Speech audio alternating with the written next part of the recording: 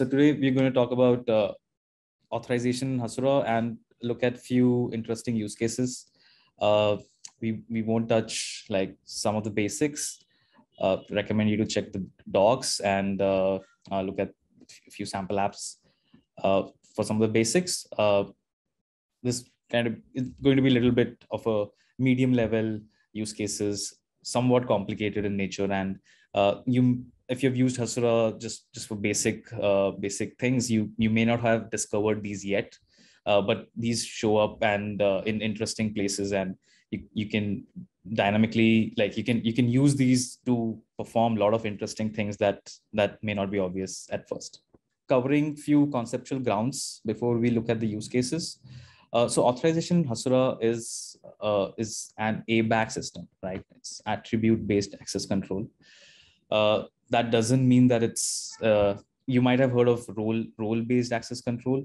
So ABAC is like a superset of that, and in a lot of places in Hasura docs and in the ways that you've used Hasura, you might have come across the term roles a lot more, but from a security modeling literature, this authorization Hasura is ABAC, right? And this referenced in the docs as well, as you can see the screenshot at the bottom. So what attributes do we have? So we have something called a role and session variables, right? We'll see how these are used in the examples. And another important thing is that Hasura architecturally also publishes role-based schemas, right? What that means is that for every role that you define, right, and you give those roles certain permissions, and that's going to generate a completely new schema that you can then query against, right? So if you have like 5 different roles, conceptually you have like 5 different schemas in Hasura, and then when you're making a query with that role, you're hitting that schema. So that's a very interesting architecture, and I think it leads to some very interesting properties in terms of like in terms of understanding what permissions you have, right? Because you can clearly see what the schema is, and for each role it's going to be different, so you can see what differences in schemas also emerge because of your permissions and so on. Another architectural thing to note is that the authorization execution itself happens through something called a push down mechanism, where all these rules are executed not at the Hasura layer. They are defined at the Hasura layer. They are like a lot of processing happens there, but the actual core execution application happens at the source, right? So if it's a Postgres database, it's the execution is going to happen in Postgres. There's some other database, it's going to be that database, and so on and so forth. If it's remote schemas, which is very different from database engines, it still is going to be pushed down to the actual remote schema. And the way that we do that is by having permission rules which allow you to do that, right? So so that's very important to know in terms of the architecture, and also like how it impacts performance, for example. The final thing is authorization is very different from authentication, right? Authentication kind of validates the user, verifies the claims and so on, or and also like publishes like what attributes they have, right? What permissions they have. But you have to so authorization is one level after that, where you kind of use that to actually execute some of your permissions and your security rules, right? So Hasura does not take an opinion on that. There are 2 different ways to add authentication in Hasura: webhook and JWT. Both are fairly generic, right? So you can bring in any custom, like you can bring in any authorization or authentication provider.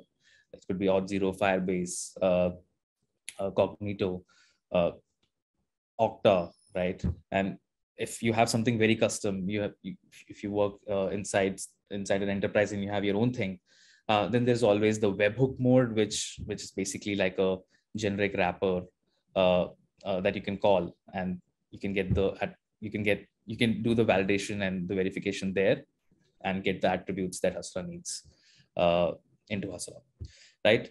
So another thing is that we also like easily provide a way to map your existing authentication to these session variables or attributes through things like custom mappings. So you can just configure your authentication to actually map these certain things. For example, in your authentication token, right? If something like user ID is present in a field called ID, but you want that to be used as X Hasura user ID because that's what Hasura understands, then you can actually configure that directly in Hasura in the environment variable for authentication. You don't have to write any extra code for that, right? Yeah, so this is basically a very quick rundown of the conceptual architectural framework of how we look at authorization. And now we'll just start with one warm-up example, which is the simplest example, and I'm sure most of you would have seen this already, but for those who are very new to Hasura, this will serve as a warm-up, and then we look at more complicated cases. So suppose I have a table called user, which is what the screenshot shows, and I have some rows here, right? And I want to basically fetch only my data, right? And that's defined by maybe something like my user ID, right? Which is defined by this column here called ID. So what I can do is create a permission. I can create a role called user, which is here at the top. It could be any name, right? And I can choose for select action. I can basically define the permission, right? The permission, there are different types of permissions. So the first one here is basically a row select permission, which means like what kind of rows can this role select? And that's given by this permission, which says ID should be equal to X Hasura user ID, right? As simple as that. And at the bottom here, you can also see like what the column select permissions are, like what all columns can I choose. So here I've chosen all. So yeah, so you basically define that when you're querying with this role, it is going to run this permission where it's only going to for select, it's only going to retrieve rows for which ID is equal to X Hasura user ID, right? And if I do that, here's an example of that. If I do that, like for example, I have explicitly become X Hasura role user here, and I've explicitly given X Hasura user ID as 2 here, right? I can do this in GraphQL by giving the X Hasura admin secret. So this is a nice way to like emulate roles and so on. So that's what I'm using. But ideally, you will obviously not give X Hasura admin secret when you're making your request. You'll be giving authentication token based on how you've integrated your authentication provider, right? And that will in turn have these things inside it, right? But right now I'm explicitly providing these as headers, which I can do if I have access to admin secret. It's useful for local dev, right?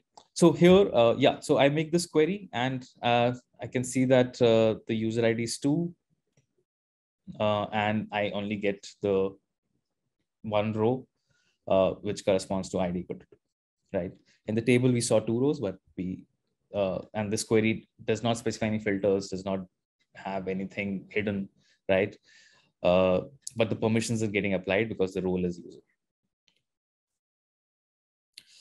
So yeah, that's the simplest example. Here you saw like how roles are create, like the concept of roles, concept of permissions, and how that gets executed when you actually run a query. So now, yeah, so now we start the real agenda of this session, which is looking at few interesting patterns. The first one is enforcing checks against data in different table, right? Uh, if you've already seen few of these operators, column equality, column not equal, CGTs, column greater than, and so on. These are these are very useful operators, and in till version 2, like before version 2 actually, we supported these operators only on the same table, right? But version 2 onwards, we've actually enhanced that, and you can do column comparison across different tables now, right? And this is the syntax. it might be a little bit abstract. So we'll look at an example in the next slide. But the core idea is that in the previous simple example, we saw that you could run a check against a column with the session variable. We said ID should be equal to accessor user ID, right? But now you could actually do comparisons against columns again in different tables. To give you an example, we're going to build a shopping cart, right? We're going to model a shopping cart and what permissions it should have. A shopping cart is basically some place where you can add few items, and those items are only valid if they are present in the inventory, right? So here I have two tables, shopping cart and inventory, and shopping cart has a relationship with inventory. And the check that I'm running here is that maybe I'll also show the tables here quickly. Yeah, so inventory has, like, for each item, it also has a stock, right? Like how much is available right now in the inventory, right? And shopping cart has the user ID, the item ID, and the quantity, like how much does the user want to add that item, right? And this item ID has a relationship with inventory, right? That's an obvious relationship between shopping cart and inventory. Yeah, so coming back here, view slideshow. Yeah, so I want to run a custom check whenever like I choose like an item and give some quantity for that. I want to make sure that that shopping cart is created only if the stock in the inventory is greater than the quantity in the shopping cart, right? Yeah, so to see how that works in action, if I basically insert a shopping cart, I'm going to create a shopping cart. I've put the ID, the item ID here, right? I've said quantity is 11 and the user ID is 1. I mean, these are just sample inputs. User ID could probably be preset as well, but here I'm just explicitly giving that. I guess you wouldn't do that in an actual application. You will actually preset that and set that to something which is coming from the token.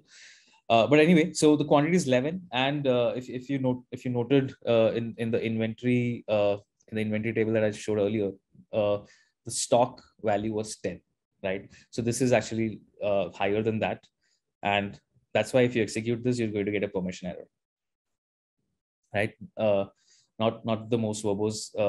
I mean, this requires deciphering, but yeah, if you should probably parse this to give a much better error response to users. But yeah, so the permission check is kicking in because the quantity here is 11, and if the quantity is lower than 10, like 9, then it's going to go through, and your shopping cart is going to be created, right? So this was the first pattern. Wanted to call this out because we recently enhanced an existing thing to span across different tables. Pattern number 2 here is slightly specific to Hasura's implementation of GraphQL. So I wouldn't call this a pattern in the very broad sense of a application pattern or a security pattern, but it's still very useful to know. So if you create like a role called public, right, and you want to give it like open access to all rows, but you want to only show ID and name for those rows and not email, which is what I've deselected email here. So you can see everyone's ID and name, right? That's what public role does. So yeah, so you can query with role public, you can query the ID and name, and you get that back. You get both the rows now, right? But if I also queried email, right, it's going to throw a validation failure because the email field was not even added to the schema. And remember, going back to the very first slide, I said Hasura has role-based schemas, and this is an example of that. that because your permission did not allow for the email column, it does not even surface in the schema for the role public, and you're going to get a validation failure. This is slightly annoying because now, depending on the role, you have to construct like specific queries, right?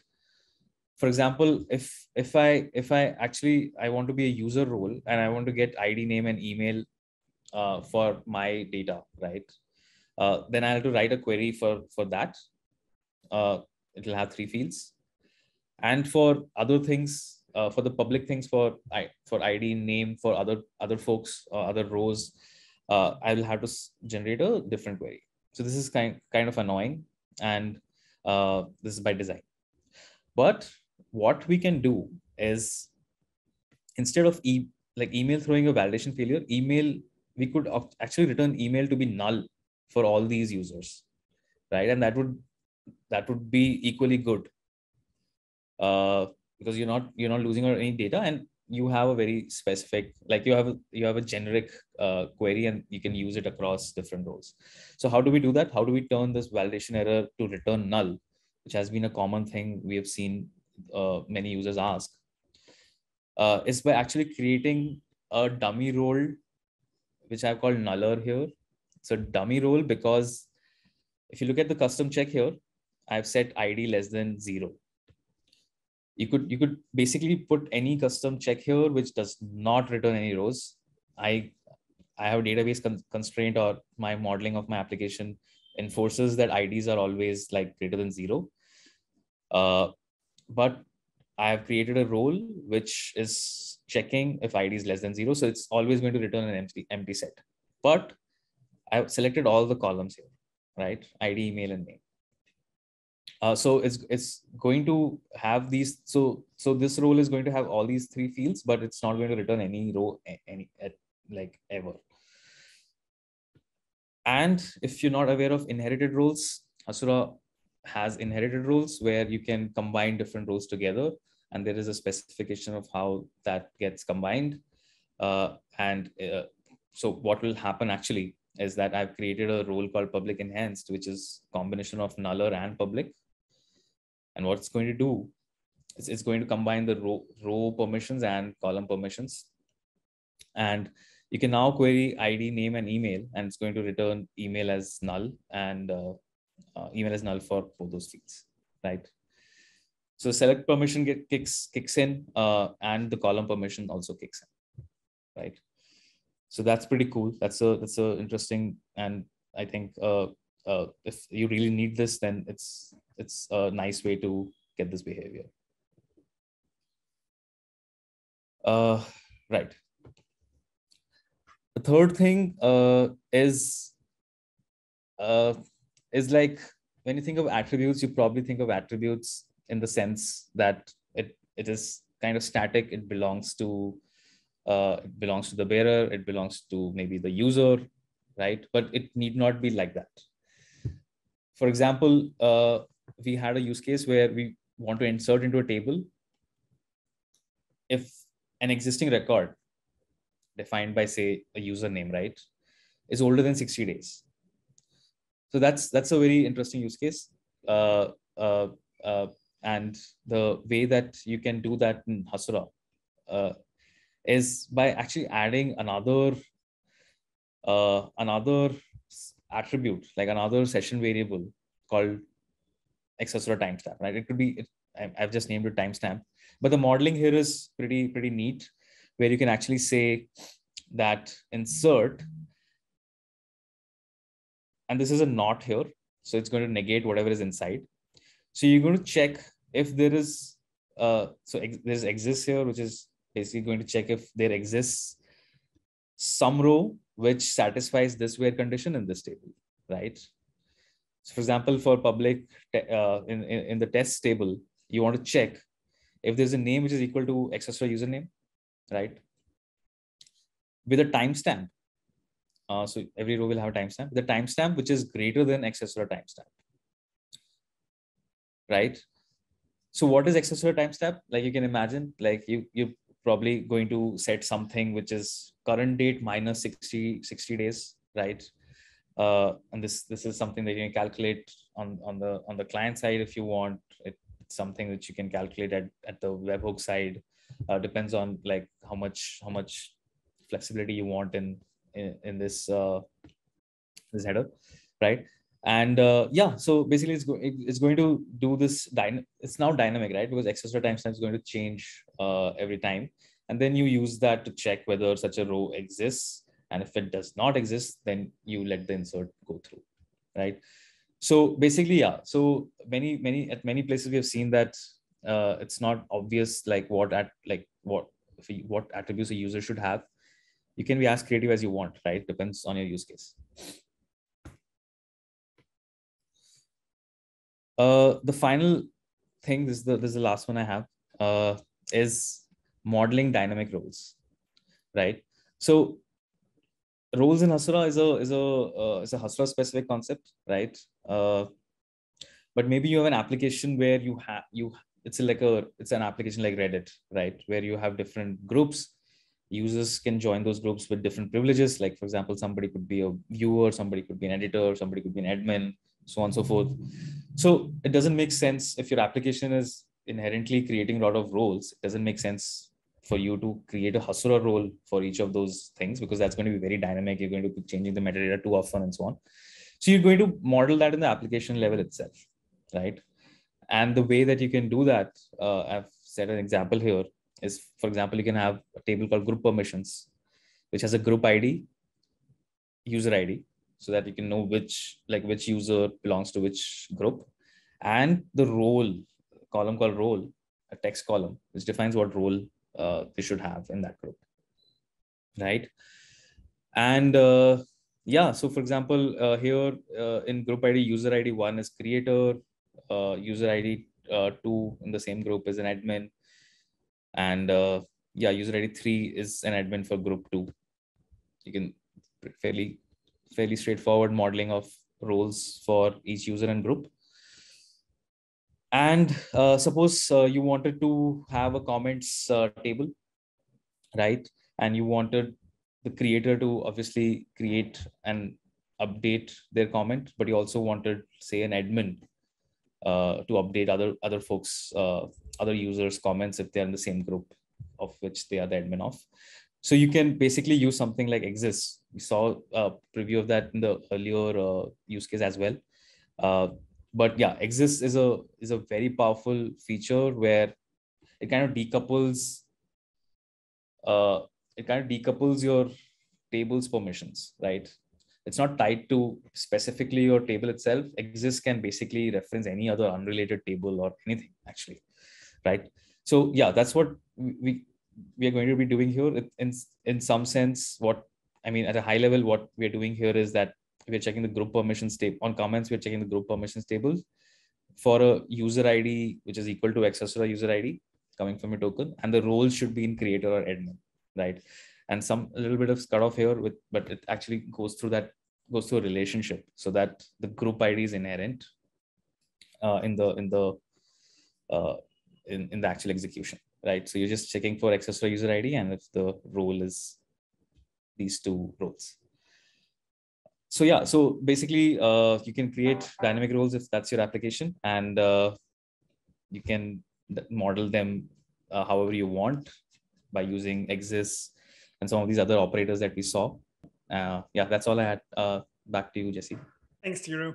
That was a fantastic presentation, because this is really one of the magical parts of Hasura to really get that right. And I just wanted to stress too, that is Hasura layering metadata on top of your existing database. So you're able to get these permissions and controls without modifying the underlying data structures, which is a really critical concept there. So you can take an existing database, get very secure lockdown and creative controls on that without actually modifying underlying data. So really just a fantastic talk and presentation. And there's so much to dig into each of those topics. So if that's something you would even like on a workshop level, or something to have a much more deep dive on, let us know and we can try to arrange to have that happen, because this really is one of the power features of Hasura to be able to really unlock what you can do with this product. So Super cool. Also, one quick throw out, what I learned about the fallback strategy there for the ID of 0.